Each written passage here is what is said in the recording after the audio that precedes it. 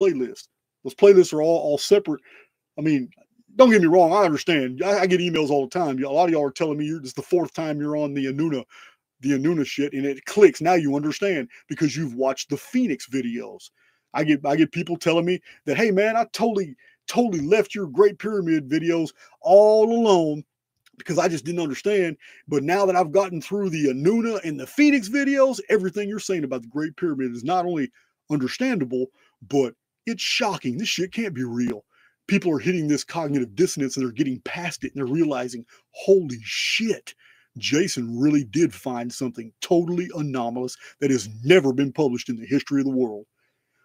But this has to be done not by me telling you. It has to be done by you being exposed to the information and for those aha moments to hit you naturally.